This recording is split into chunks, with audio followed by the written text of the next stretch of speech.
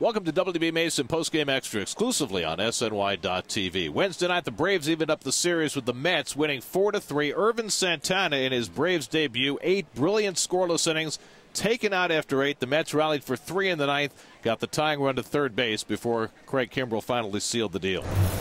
You finish a game against Walden and Kimbrell, and you swing the bats like that and work the count and take, get some big hits against those two guys. You better say that.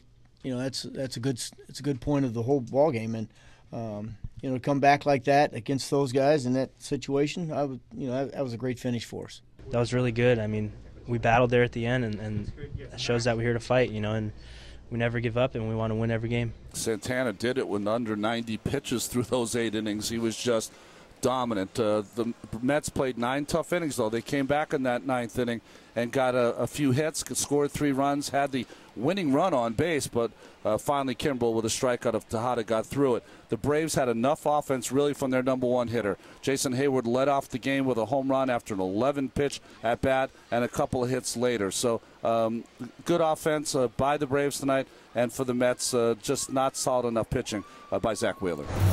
I was aggressive today, and that's my goal coming in this year, is be aggressive. And sometimes when you miss with your pitches, they take advantage of it. Sometimes they don't. You have a good game. He pounds the zone. He pounds the zone with all his stuff. You can't go up there looking for any one pitch. You saw it tonight. He used his changeup early in the count against lefties, against our left-handed hitters, and got him a little bit off balance, and and made some good pitches. But I thought he threw the ball very well. Wheeler gave up 4 runs in 5 innings. Juan Lagares had a 2-run single, and Travis d'Arnaud a run-scoring hit in that 9th inning for the Mets, but not enough as the Braves win at 4-3. Rubber game of the series on Thursday night. Henry Mejia goes for the Mets. The Princeton product David Hale goes for the Braves. Our coverage begins at 6 o'clock Thursday night with Cadillac first pitch on SNY. That'll do it for WB Mason Postgame Extra. Be sure to join us after every game for exclusive coverage on SNY.TV.